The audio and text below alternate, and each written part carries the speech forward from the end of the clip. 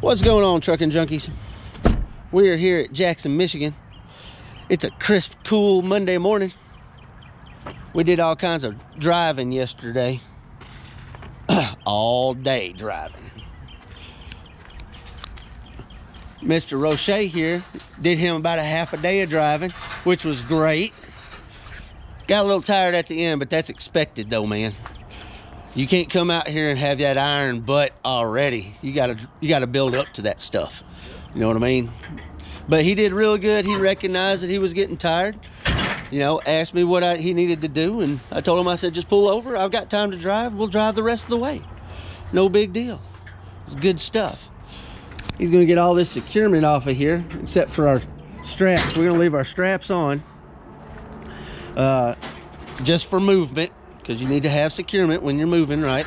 And we're gonna leave our straps on. We're gonna take all of the equipment off, put it up, and then we're gonna sit, because there's a lot of us here. Yup, Monday mornings at Jackson's, they're busy.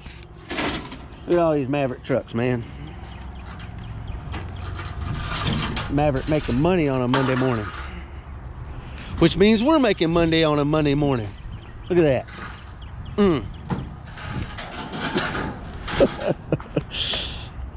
Roche's getting used to this, waking up early and trying to sleep on that bunk bed too. It's rough, isn't it? It's like glamping. It's new. Yep, it's new. We're gonna get all this off here. We'll go in there and get it unloaded here in a minute. So we're sitting here and we're waiting. I don't know. It's gonna be.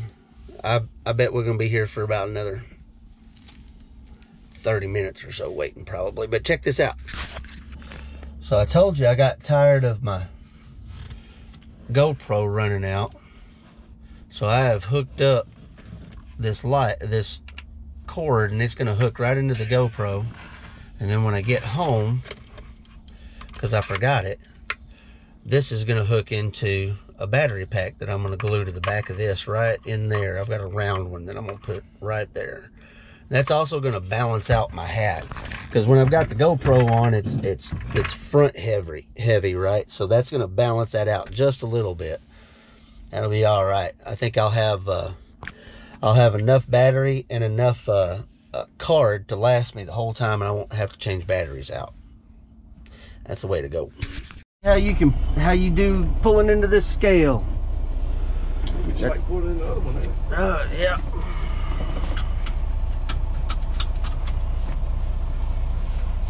All these baby birds. Oh yeah. Baby bird.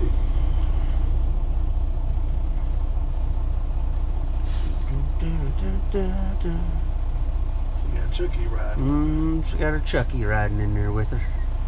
Scare people off. She's one of them IC drivers too. Yep. Off we go. Gotta put your radar on. There you go.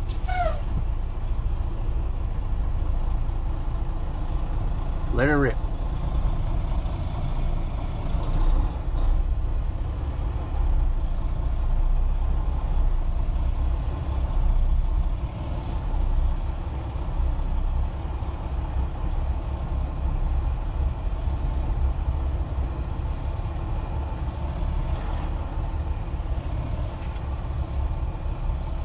Miles an hour, right? Yep. Take your time going in. Yes, sir. They only deal with great bar out here, huh? Every now and then you can bring some shiny bar in here and go into one of the doors, but it's not typical. Usually shiny bar is finished bar. They don't want to hit that back up. They've milled it already. But if they're gonna, every now and then they'll distribute something out of here, but it's not normal. Okay. You can pick shiny bar up here though. I've never done it, but I've got a friend that's done it. You gotta set up the bulkhead and all that good stuff.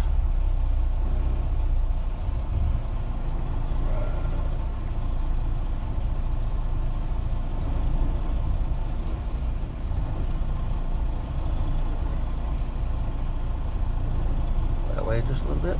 There you go. Too much on the steering wheel. Real easy.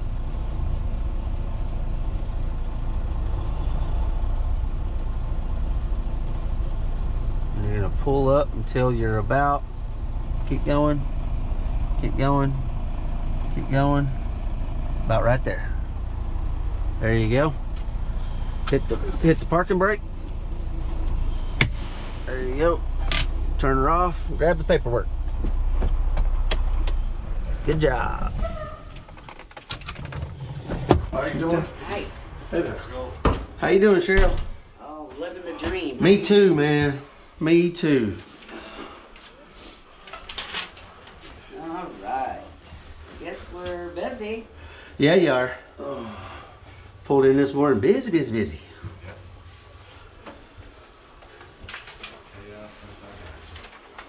Okay. Okay, so this is their map. You're in the scale right here.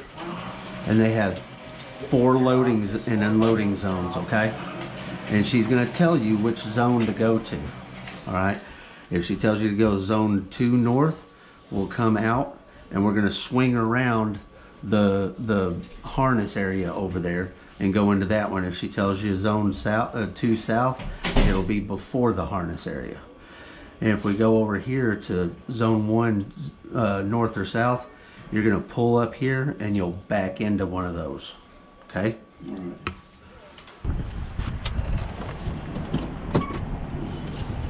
Oh.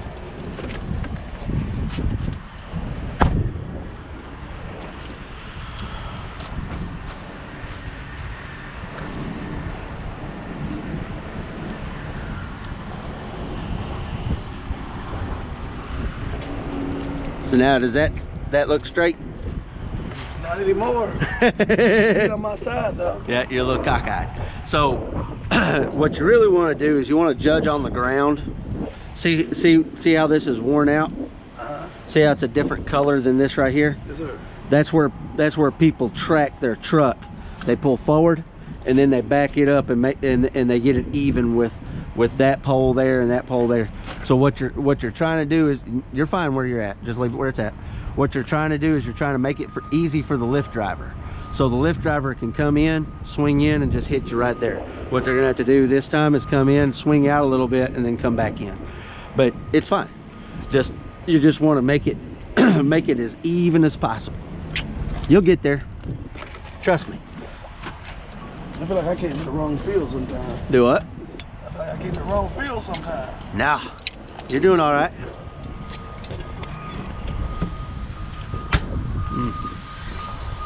All right. So what side are your straps on? The hook. No, what side are your straps on? Where do you store your straps? Where do I store my straps? On this side? On this side, okay? So you want to roll them on this side instead of carrying them all the way to that, around the truck, okay? So what you want to do is you want to do this. You do that one and I'll do this one, okay? Come on, I'm going to show you what I do.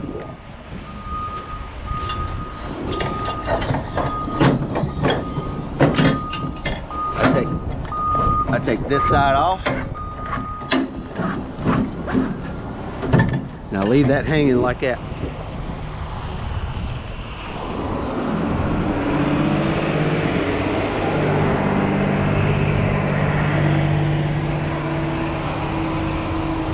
Take this strap. Come on, god dang it.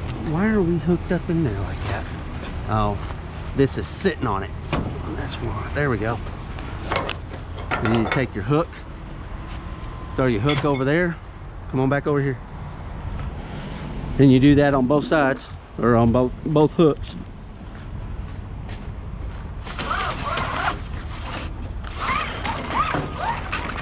And now my strap is on this side where I can roll it up and just stick it in my thing. Your strap is going to be on that side because you threw your strap over that side. Okay. Make sense? Makes sense. You want everything. If you're going to put your straps on that side, you want to roll up all your straps on that side so you don't have to carry them around the truck. You don't have to go back and forth. If you got, let's just say you've got 6 straps on there, right? You can't carry all those straps at one time. You'd be making several trips around the truck. It takes time. If you throw all your straps to this side, oh, it's one trip around the truck. Make sense? Sure. Every minute counts. Every minute. All right, so go throw that strap to this side.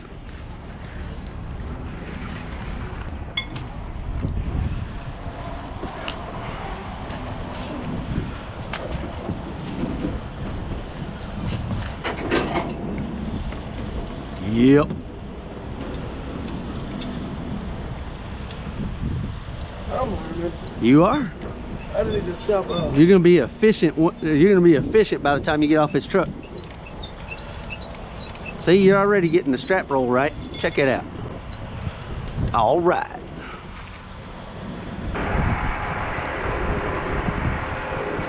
Make sure you thank your Lyft driver because they're gonna get you out of here quick. Okay. All right. Thank you, ma'am. Appreciate you. And then we're gonna back up over here out of her way. And as soon as she gets all of these off, we're gonna go ahead and put our boards up, get our straps done, and we're done until we get a job.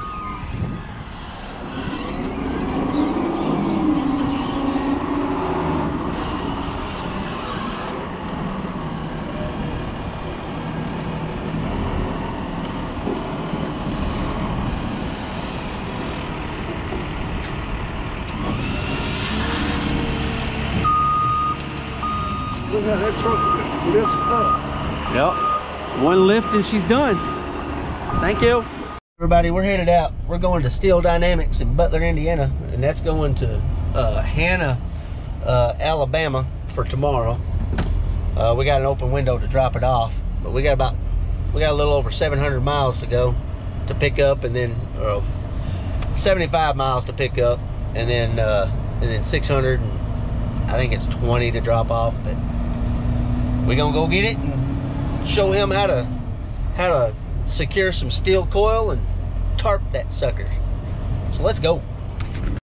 Look, people, we got to Butler. All right, some rural driving today got us to Butler. Sweet. We're gonna check in.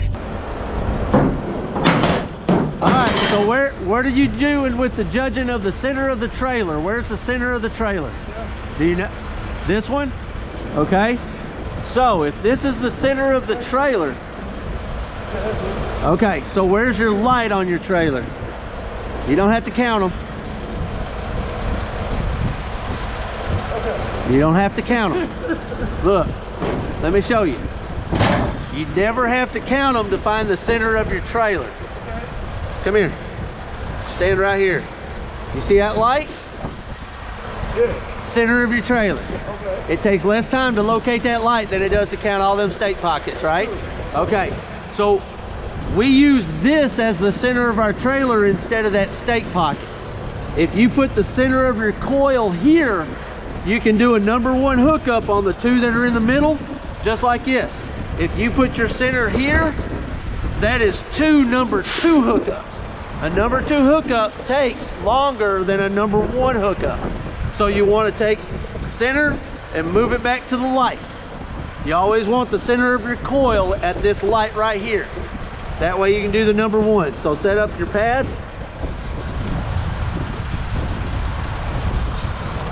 Okay, so we're gonna get it suicide, right? Okay, so you got a long edge on your coil pad and a short edge on your coil pad, right? Right. Okay, so if you're getting your coil suicide, the length of your coil is going to be widthwise. All right, so you want your coil pad to be widthwise, so you're going to spin it. So we're getting shotgun? We're getting suicide. Suicide. Suicide is where the barrel of it, the opening, is headed this way, not that way. Shotgun is like you're looking down the barrel of a shotgun, right? This right here is side. This is the eye to the side. They call that suicide, because it's just gonna roll on you if you got a hard stop. Okay. It's gonna kill you, right? Okay. So you're gonna take your coil pad, or sorry, you're gonna take your friction mat, and you're gonna spin it where the long edge is the width of your trailer. Okay? Okay. Move it back just a little bit. You want to get it centered into right here. Move it back that way, back toward the back of your trailer. There you go. Now you're going to take your coil racks. How you doing? Doing all right. I just wanted to shake your hand. Yeah? Yes, sir. You watch my videos? All the time. Awesome, sir. man. Before I appreciate it. Maverick. Yes, Yeah? sir. I just wanted to say hi. Awesome. In case I don't, well, I know I'll see you again one Oh, day, yeah. so I couldn't pass it over. There you go, man. I appreciate you watching. Thank you very much. You guys have where you taking it? Where you going? We're going to Alabama. Okay. Yeah. Fairfield? Hannah. Hannah. Yeah. Oh, yeah. Thanks, man. All right. So what are you setting up? Huh? How are you setting this up? This? Yep. Wrong way. So if you were setting up for eye to the front, that's exactly how you would set it up. Yeah. But you're setting it to the eye to the side. So your board's got to go this way, right? That's right. Okay. So your coil racks go long ways this way, just like you got these two on the outside. Then you're going to take those two right there, and you're going to place them about 2 inches from the other ones. And you're going to go get your other two and set them in the middle, and then you're going to spread them out evenly.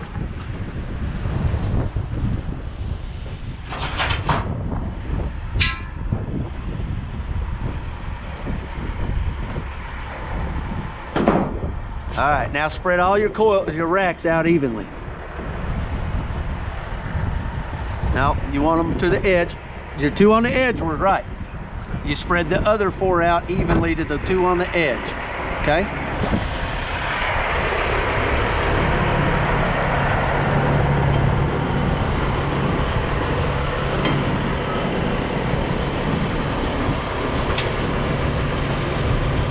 Close enough. It doesn't have to be exact, just got to be close. All right, so you got 1 board and 2 boards, right? Yes, sir. Okay, so set your boards on there. How do they set? Nope. Almost. Not quite. No? Nope. When you're setting up a coil, Oh, never mind. there you go. There you go. Good one. Kind of even them out there. That coil will spread it out. Just leave it right where it's at. It's fine. That coil, when they set that coil on there, it'll go. It'll spread that right out, man.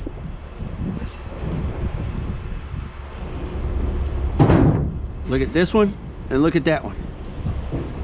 How you doing? How you doing, man? You doing all right? Yeah. Sweet. Doing pretty good. What goes on around here? There you go. Huh? What goes on around here? I know bad. So set your coil up, coil rack up, Okay. however many coils you got. Put all your stuff on your deck because they want all your equipment on the deck. Okay. And then when you get all set up and ready, you just call them. They'll put you in the line. You'll have to give them your truck number, trailer number, your coil weight. You give them that, and then they'll put you in line. They'll give you a call when you're ready. That'll work. I appreciate it. Yeah, man, you're welcome. Thank you. All right, man, you're set up, dude. That's it. You're done. That's all there is.